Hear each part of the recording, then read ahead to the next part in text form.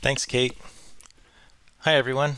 I'm Colin Penty. My pronouns are he, him, and I am Studio Technical Art Director at the Coalition. I'm here today to talk to you about Alpha Point, or UE5 demo, Unlocking Artist Potential.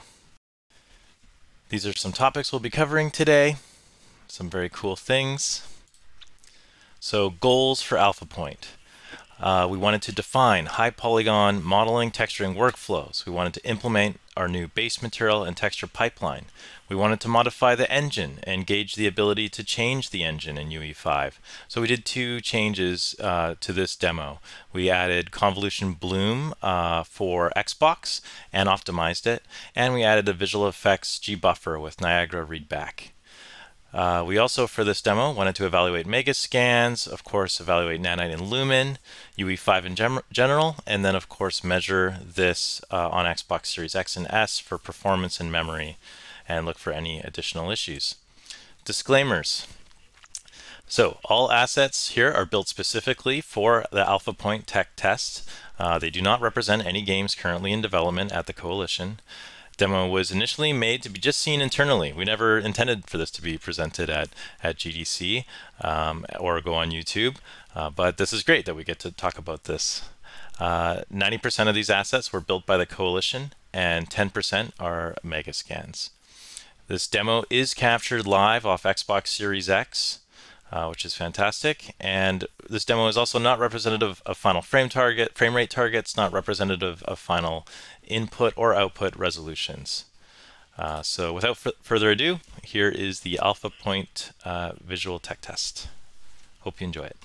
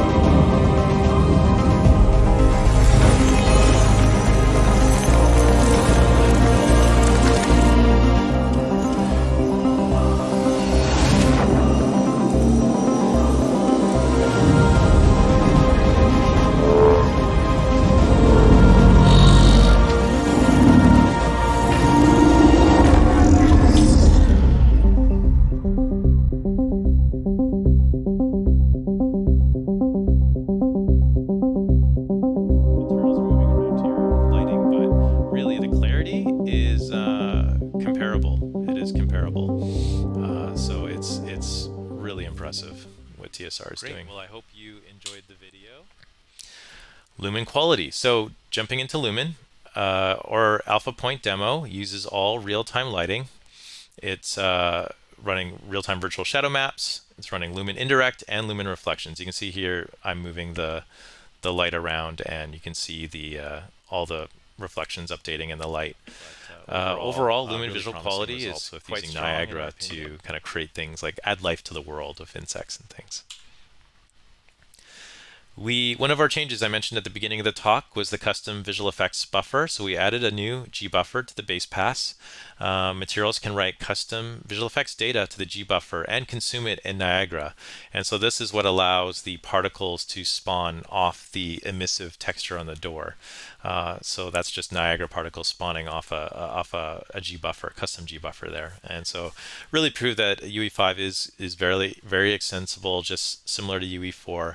And yeah, we've really produced some cool results there. Convolution Bloom on console.